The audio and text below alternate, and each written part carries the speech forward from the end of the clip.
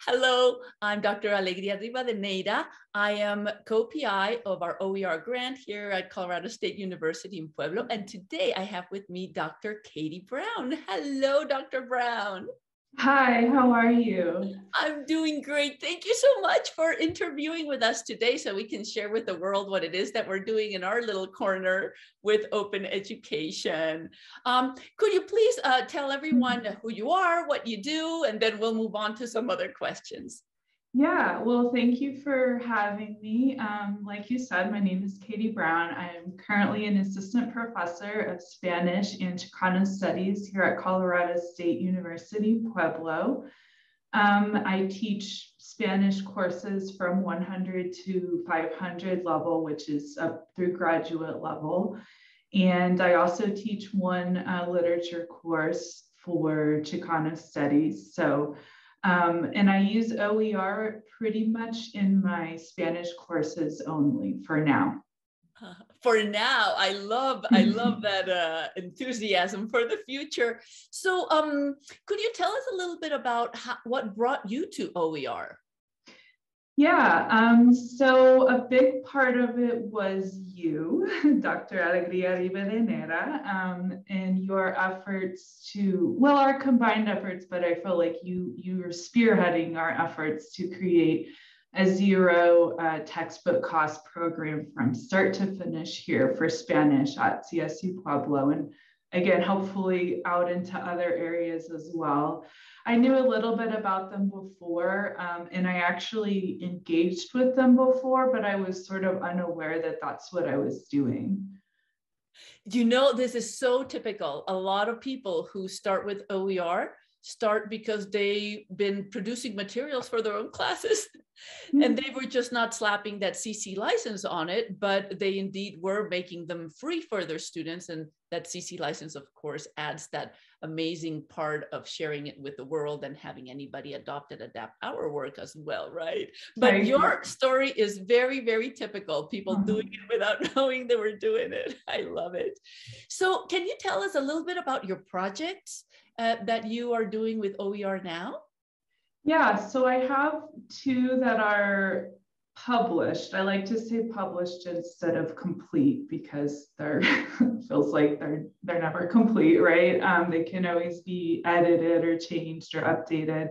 So, and those are at our university, they're 300 level classes. So those are sort of intermediate, mid to high, and we're trying to push them up to advanced mid, advanced high in that course. And so there is an intro to culture and literary studies, an intro to translation and interpretation. Those are the available ones. And I'm also helping with some colleagues, the Valientes. We're working on a project for our lower division courses, which are 1 and 200 level.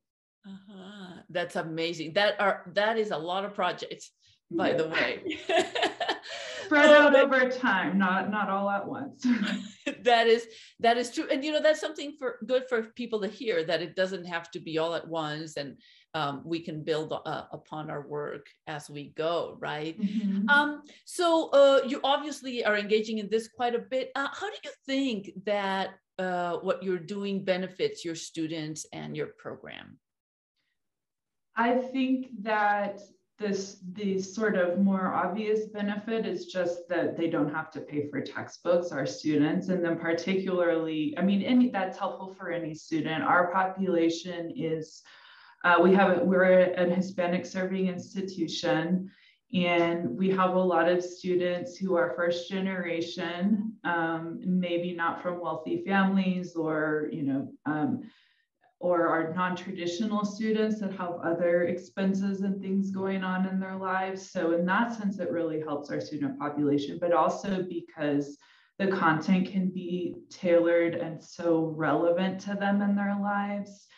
And then on a sort of a more pedagogical and program level, the fact that we are a oral proficiency-based program, really, we use ACTFL standards, and we like to incorporate a lot of project-based learning, so we can incorporate a lot of those values like student voice and choice into the actual OER, the text that they're using, and not just the classroom activities or projects. So I think all of those are great benefits for our students.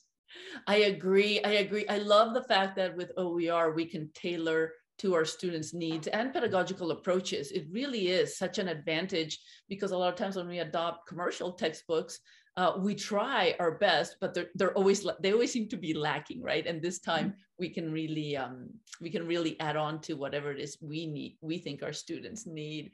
Now, again, you have obviously done a lot of these projects already. I was wondering if you could share some of your greatest satisfactions about engaging with OER, either on the production end, on the student end, all of them. So I'll touch a little bit on the sort of instructor side, since I spoke about some of the benefits for students. I think the control, I like having control. And so just the control aspect is nice. The OER community that I've started to engage with and meet and learn about is just a community of people that really care about students, and just the whole philosophy of open access and open educational resources. I think I'm attracted to that philosophy. And so I like those sort of bigger aspects. And then also just the room for creativity. It's fun to be able to do something creative that is also useful and will be used by students and is part of my job, but it lets me have a little fun and be creative as well. I love that you brought that aspect into it, because the creativity can be so rewarding for both the professors and the students, I think, as well, right? Mm-hmm. So I thank you for sharing that little bit, for sure. Now, as everything else, not everything is roses. And so I was wondering if you could share some of the challenges that you've had and how have you overcome? Sure. So the challenges haven't felt that challenging, but they're there, so I think my biggest challenges, I'll cite three, and this is where the creativity helped too. One was just sort of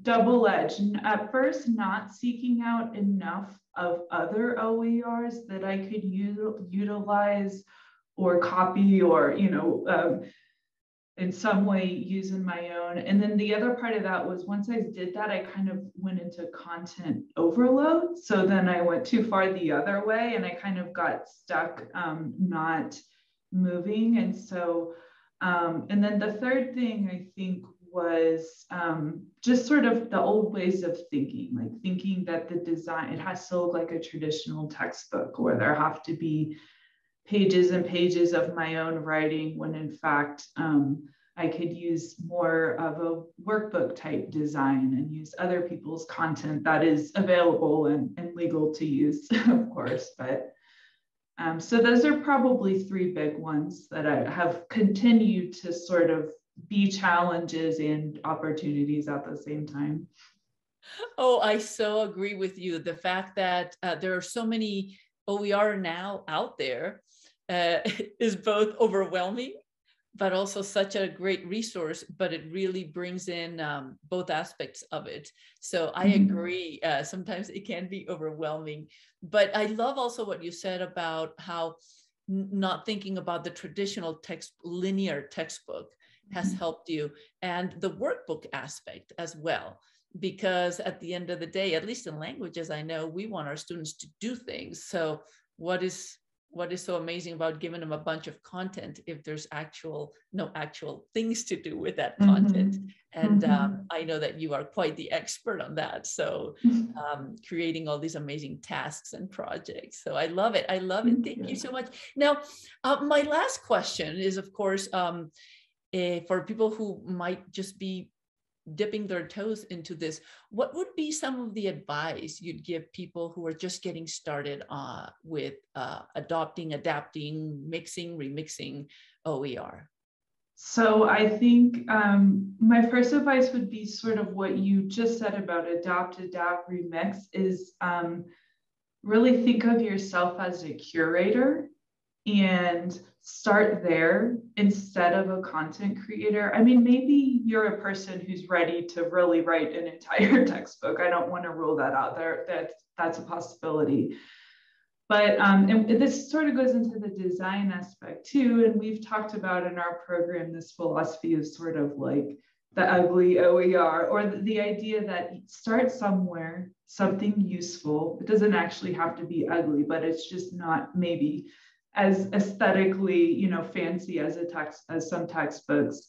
But I think with that, if you start with this mentality that you're a curator, and so you're looking for the perfect pieces, and then the second part would be, as you're starting to look, I would really try to early on have a layout. So I'm going to have 8 chapters or 8 sections, and each of those sections is going to have 5 subsections, and each, you know, figuring out your very general layout, I think really helps to that thing we talked about earlier with the overwhelm, because you can kind of use that as your guiding post and you're looking for those pieces to really plug in, at least at first in those beginning stages. And then remember that you can always go back and change things and edit and add more. And then one last piece would just be start to learn about licensing, like you brought up at the beginning. I think that's really important, in learning about legality and what the different CC licenses are is really helpful too. Yes. Wow.